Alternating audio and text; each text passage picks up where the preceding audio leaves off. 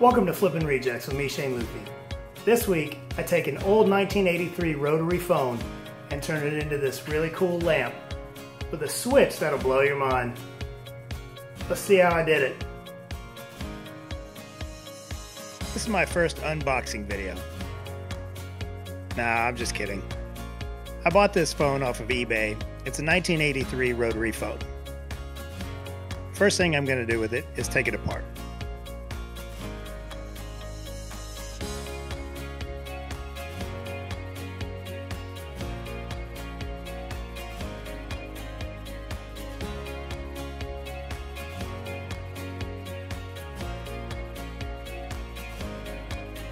After I got everything taken out of the inside, I set aside the parts that I didn't need, and I'll use those probably on a future project, but I don't need them for this one.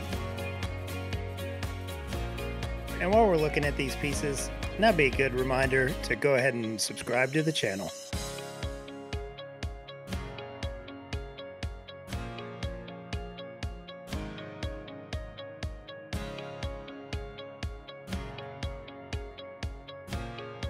Now I plan on floating this handset about 14 inches above the base of this phone. And to do that, I'm using this brass tube. I'm using brass because I can bend it easily. Here I'm just forming it into a shape that I'll use to wrap it with the cord from the original phone. Here I'm just taking a scratch pad to scuff it up a little bit, and I'm going to paint it to match.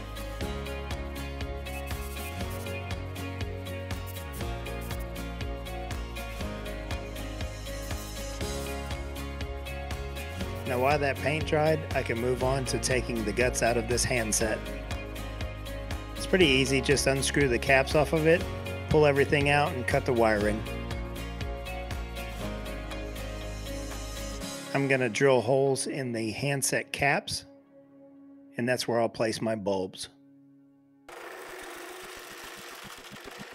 I didn't want to mess these caps up, so after I drilled these pilot holes, off camera I went back and re-drilled out all the way through.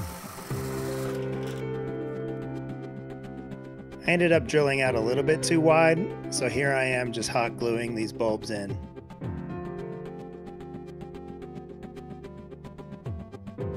Once the hot glue dried, I could go ahead and start wiring these up. Here I'm just soldering these connections, and this went really fast.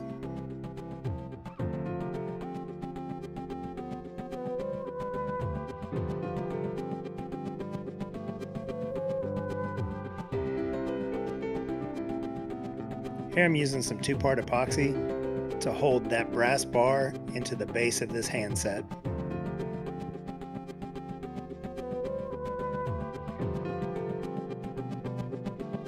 Once that dried, I could secure it to the inside of this phone.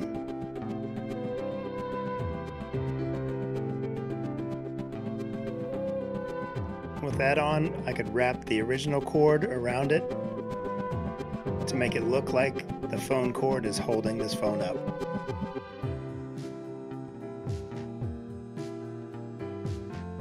I think that turned out really well.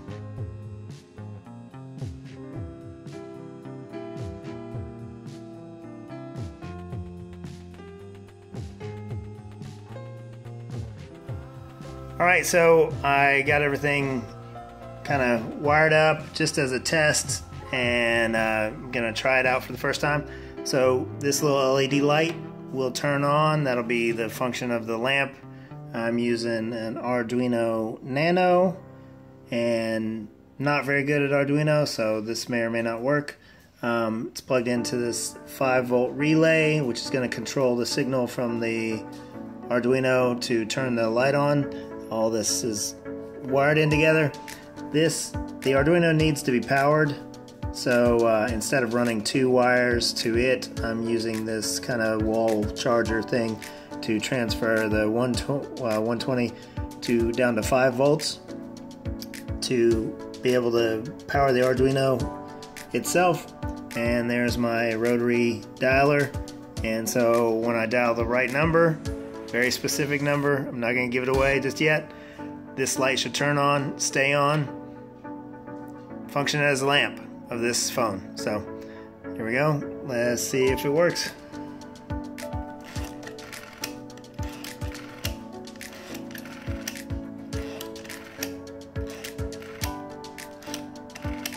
Boom! Okay. Well, it's supposed to stay on, so gotta figure that out and check in on my code, see what I did wrong. So it's progress.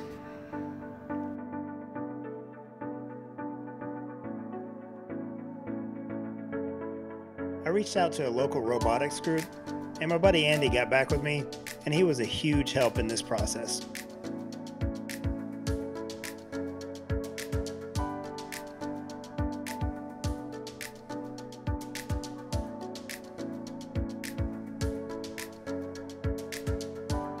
And once we got the code right, all I had to do was put this thing back together.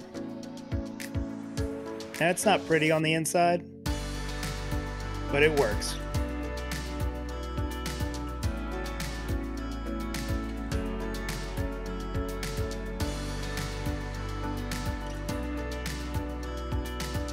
And here's a little clue of what number you have to dial to turn this lamp on.